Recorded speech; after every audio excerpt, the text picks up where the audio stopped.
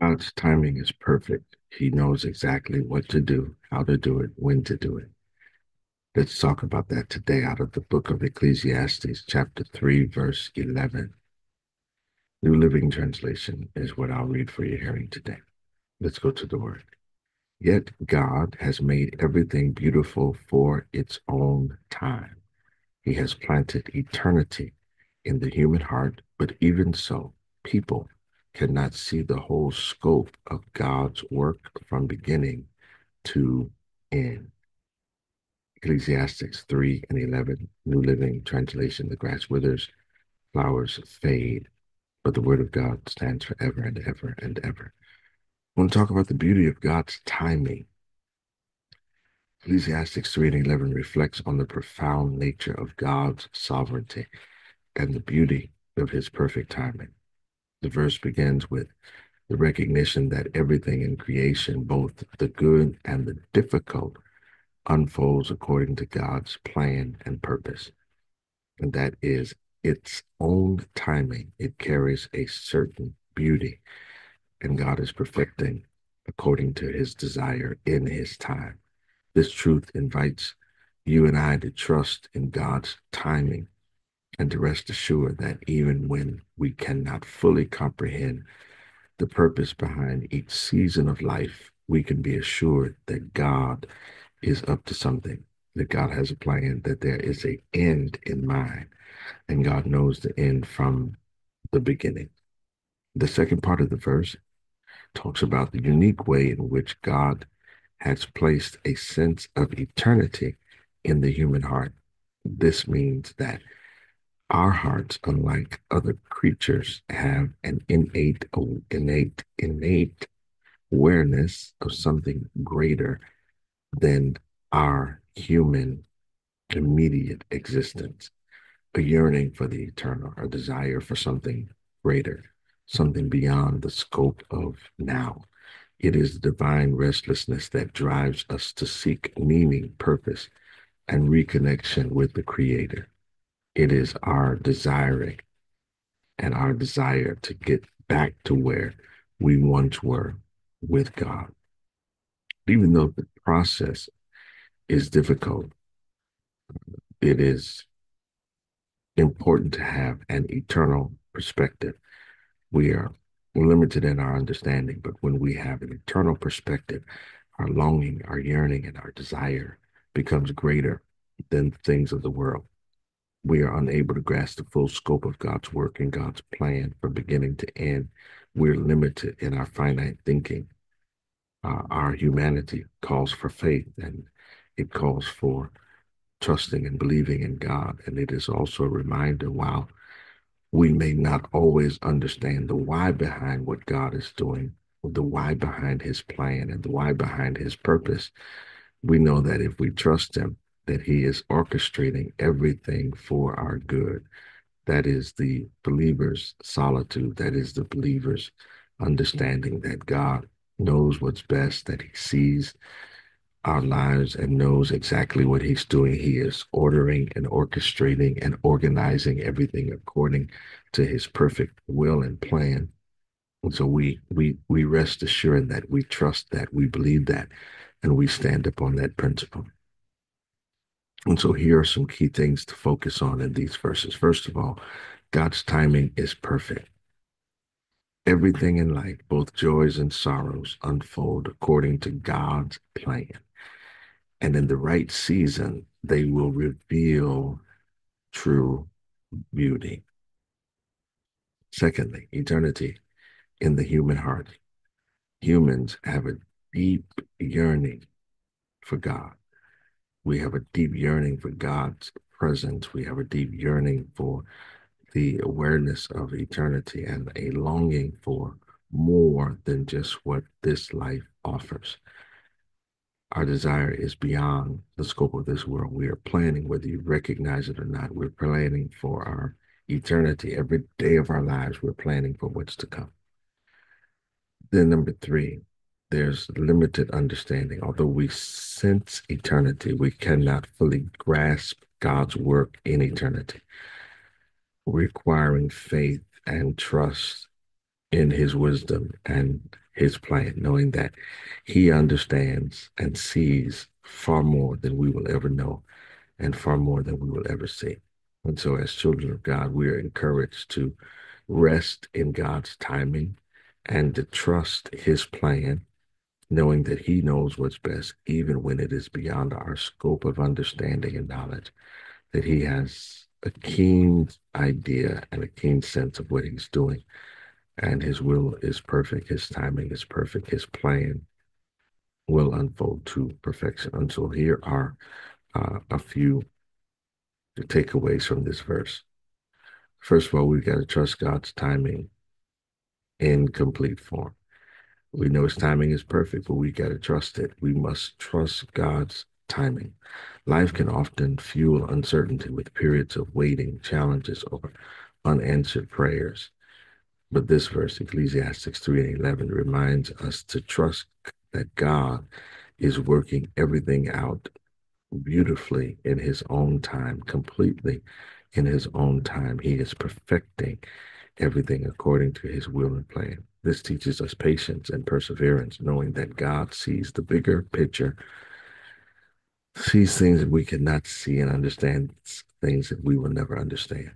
And so we are encouraged to turn over the reins of control and to trust his perfect timing, even when things don't make immediate sense in our lives, knowing that God is greater and bigger than we can ever imagine. But then secondly, we got to live with an eternal perspective. Live as if we recognize that there is a such thing as eternity, that this is temporary. This life is temporary, but the life to come is going to be eternal. The sense of eternity that God has placed in our hearts serves as a constant reminder that this world is not our final destination. It encourages us to focus on what is eternal rather than getting caught up in the temporary struggles or pursuits of life. The eternal perspective helps to guide our priorities, motivating us to live for God and to live according to God's plan and to subscribe to God's kingdom living here on earth, recognizing that our living and our relationship is investing in our future and pursuing things that have lasting value as opposed to things that have only temporary earthly value. But then we also have to recognize that we have limited understanding.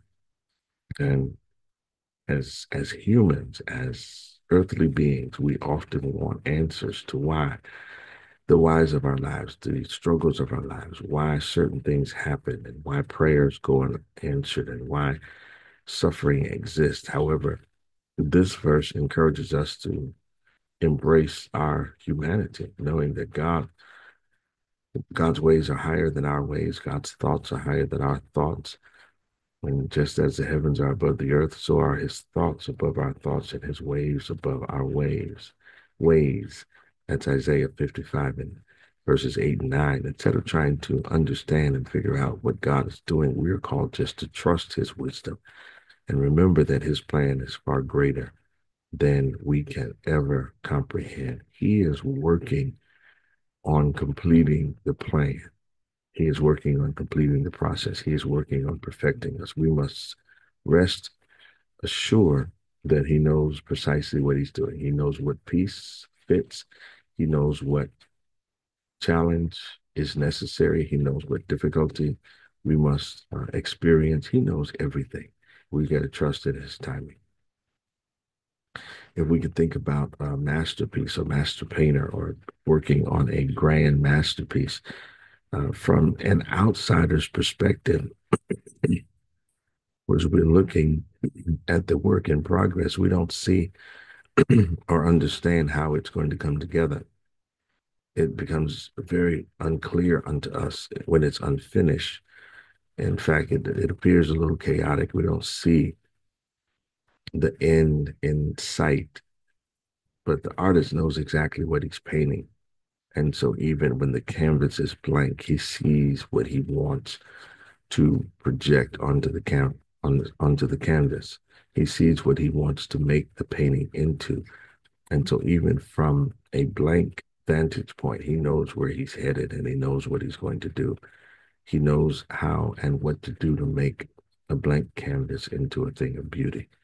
Similarly, God is painting the canvas of our lives, and although we may not see the beauty in every brush stroke, we can trust that he is working and he is leading us to something wonderful, and he is preparing us for something greater than our mind can conceive.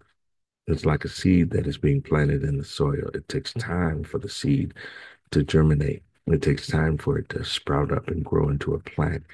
And the thing about it, it does more underneath the ground before it appears above the ground.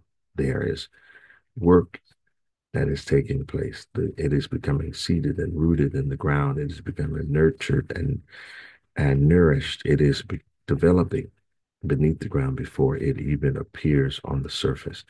Sometimes it takes time to break through, revealing its true beauty. Sometimes, even as it begins to grow, you don't see the beauty for an extended period of time. This is how God's timing often works in our lives. He's preparing us, he's working us. It's silent and sometimes it appears inactive, but he's preparing us for something far greater, far beautiful, far beyond our human comprehension. And so Ecclesiastes 3 and 11 encourages us to trust God's grand design despite our limited perspective. We don't see the whole picture, but we got to trust that God sees and knows. We may not rather understand everything now, but we are assured that God is making everything beautiful in his time. Our hearts are tuned on eternity, which helps us to live with purpose and hope, understanding that we're only here temporarily and that through life's uncertainties that God is perfecting us.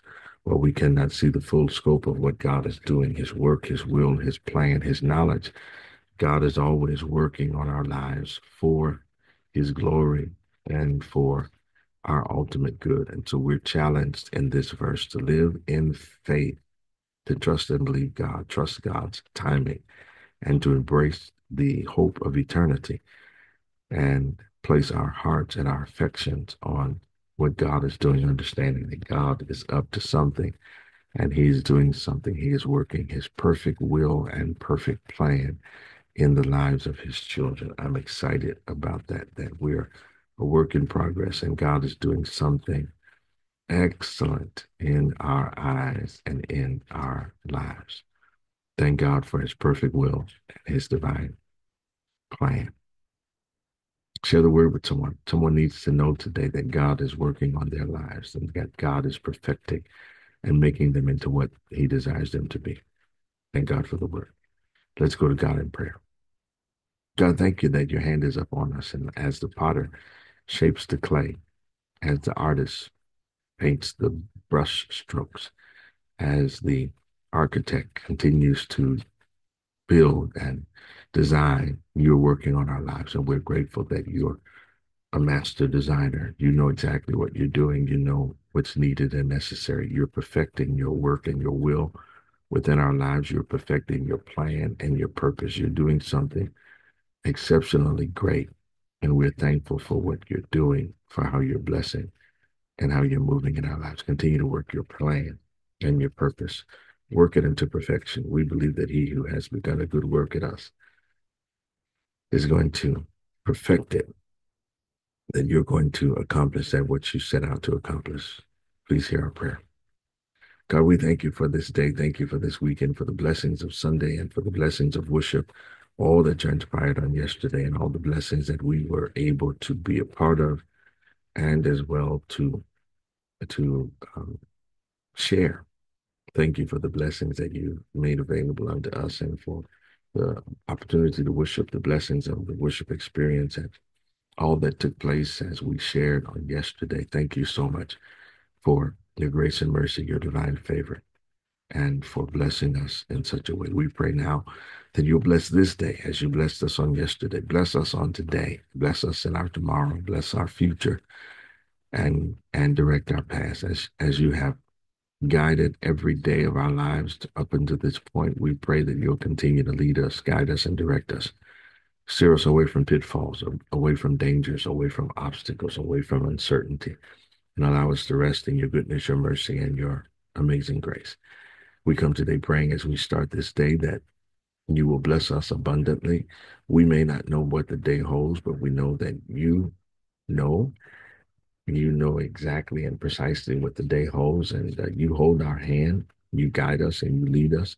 And so we pray that you'll bless us every step of the way, that you would direct our lives. We continue to pray for the people of Florida. We lift them up unto you, praying blessings upon them, recovery, restoration, revitalization, and rejuvenation according to your will and plan. Bless the people of Florida. We ask that you would keep them and sustain them as they come through such unparalleled times. We pray that you will bless them in the name of Jesus the Christ.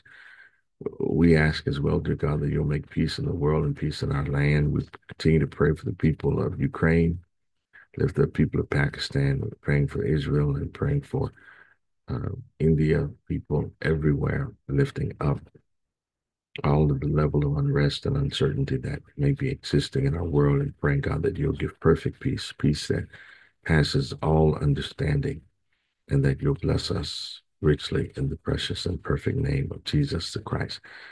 We come today praying for healing, for deliverance, and praying for those that are wrestling with various conditions and seeking you for healing and deliverance. We present every need unto you, knowing that you do all things well. You're a healer, you're a deliverer. You continue to bless and move in our lives, and we're so thankful, so grateful, so blessed by the wonderful things that you continue to do. We pray for healing and deliverance, praying for those wrestling with various conditions, cold viruses, flu viruses, COVID, praying for healing and for deliverance, praying for those battling with cancer and those who are survivors of cancer. We've seen you work so many times, you know that you're able, praying for those battling with heart disease and surviving various conditions, mental health issues, the aging seniors, our children, praying for those going through domestic violence, and praying for peace and for a opportunity to break free and to break forth into newness of life. We pray blessings in the name of Jesus the Christ, praying for the ones with handicaps and special needs, or we lift them up unto you. We pray for the homeless, and we pray blessings upon them in the name of Jesus Christ. Lifting up Coach Jessica Rich, and we're praying for her family, praying blessings upon her and healing and deliverance in the name of Jesus the Christ. Breakthrough in the precious name of Jesus. Praying for Coach Jessica. Praying for Van Drummond, Greta and Eric, lifting up Susan and John Powell. Praying for Veronica, Ben, Jake, Violet Foster, praying that Violet is doing well, lifting up Yandi Kyles, praying for Stan and Tony Polk, Shirley and Marvin Rosen, praying for Relina and her son, blessings for her son, healing and deliverance, and lifting up Jane, and thank God for Jane and being a part of worship on yesterday, lifting up Lisa and Terry, praying for Ken as well, lifting up Ken in a special way, praying blessings upon Ken. Praying for Miss Betty Sims, Stan and Renee, Joe Grant, Pastor A.C. Stapleton, Pastor Donald Parson, Pastor H.F. Johnson, Pastor Luther Williams, Pastor Albert Haynes, Pastor T.O. Barrett Jr., Pastor Al Sampson, Pastor Robert E. Walker, Pastor Eshawn Williams, praying for Deacon Williams, praying for Pastor Kevin Workman, Pastor William McKinley Jackson, Pastor Andre Love, Pastor Daryl Horton, Pastor Aaron Reynolds, Pastor Byron Jackson, Pastor Fabian Jacko, who we were blessed to be with on yesterday. Praying blessings, continued favor upon that church and pastor. Praying for the pastor, praying for the family, Pastor T.L. Williams, as he was laid to rest on this past week. We pray for that family, continued blessings for them. Pastor and Sister Eddie Brown in Fort Worth, Elder and Sister King, Deacon and Sister Jackson, praying for Deacon Jackson as he is in the hospital, went in the hospital over the weekend. We're praying blessings upon him.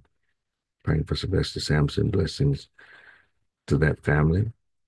Lifting up Ronald and Yvonne Cartwright, Dorothy Smith, Roy Williams, Good to see him on yesterday as well. Thank God for Roy. Praying for him and his family, his wife and mother. God bless. God watch over them. Praying for Anthony Johnson, lifting up Scott and Breaking Free Hope Restored Missions, all in the family ministries, Texas Muslims Women's Foundation, Adventure and Victory. Praying for families everywhere, families that are part of our church, families that we have encountered. We lift them up unto you. Praying blessings upon them. Praying for Cassandra and Joseph Igana.